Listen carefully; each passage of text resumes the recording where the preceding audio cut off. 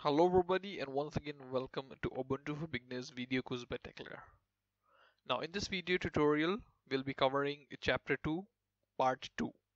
Here we will see the Ubuntu file manager and how to customize your desktop.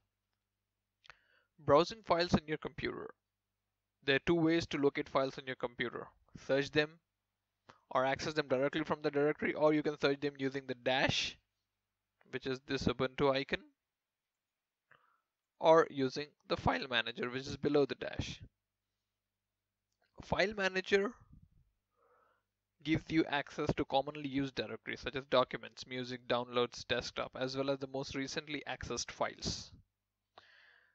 Your home directory,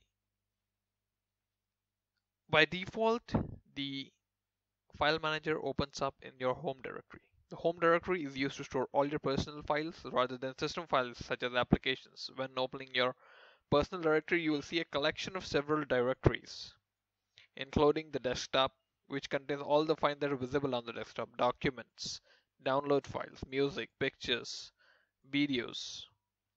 You can add more files and directories if you need to your home directory.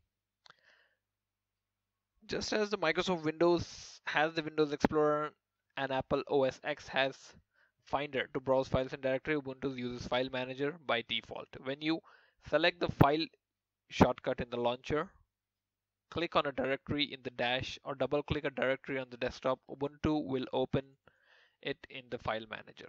The default window contains the features such as your menu bar, which is on the top left hand side, the title bar, which contains the name of the currently selected directory. If I open to downloads, you can see here it is the title bar. If I go move my cursor up, I can see the menu bar. The title bar also shows the name, and also you can close, minimize and maximize your window from here. Now there is one more thing, you have a toolbar. The toolbar displays your directory browsing history. So previous directory was home, now I am in downloads. So this shows your directory browsing history. Using two arrow buttons you can go forward and backward just like you would go in your web browser. And you have a search button on the toolbar, and you can change the view to list or grid. So if I'm home, I can change it to list view or grid view. By default, it's in the grid view. The left plane of the file browser, this left plane of the file browser has shortcuts to commonly used directories. The right plane shows the files and directories within the directory you're currently browsing. Creating new directories. You can simply go right click and click on new folder to create directories. This is the same way like Windows or Apple. Or if you want to create hidden directories, click on new folder and start your file name with dot. So I'll give it as test.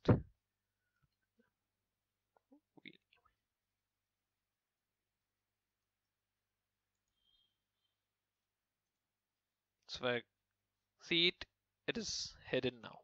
Now you can view your hidden files and folders by going to the menu bar and clicking on view and selecting show hidden files. So dot test is the hidden file. Just you need to append a dot in front of your name, whichever you want to give for your hidden directory, and it will be hidden. And you can go to the view and you can show or unshow your hidden files. The copying and moving directories is pretty much simple. You can either use Control X to cut it, Control C to copy, and Control V to paste. It's similar like you have it in Windows.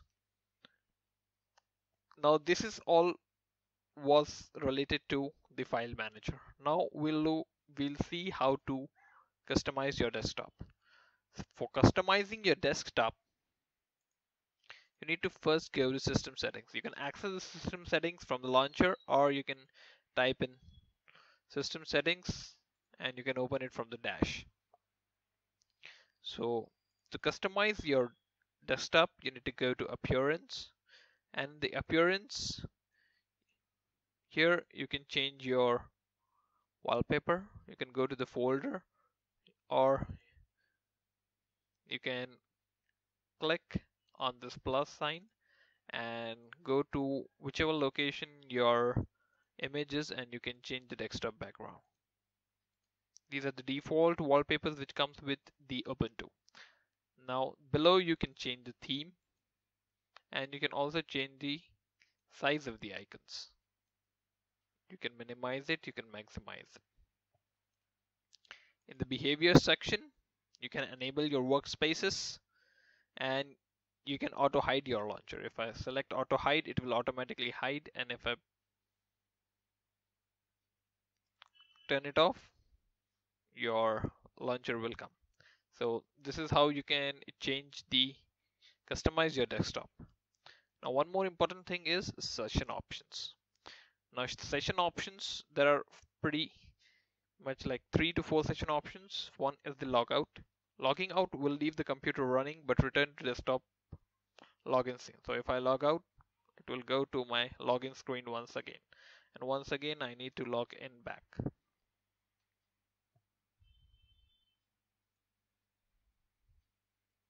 The second option is suspend. To save energy, you can put your computer into suspend mode, which will save the current open applications to internal memory RAM, and it will close all the internal hardware. To reboot, you need to go to shutdown and select option restart. And to completely shut down, you need to select shutdown and you can click power off or the shutdown button. So this finishes our chapter 1. We have covered file manager and desktop customization. And one more important thing which I want to show you is the keyboard shortcuts. So you can go to the dash and type keyboard, and here you can select the shortcuts. So you can see all the shortcuts which are related to launchers, navigation, screenshots, sound, media, system, typing, access, windows. So you can go ahead and you can learn some pretty commonly used shortcuts if you want from the dash, and you can also go to Ubuntu help. So this is your help guide, the Ubuntu desktop guide. If you want, you can go to the sections and you can search for the help whichever you're required. So this finishes a chapter 1, the chapter 2. Or in the next video we will be looking into the chapter number 3, working with the Ubuntu. I hope this has been informative for you, and I'd like to thank you for viewing.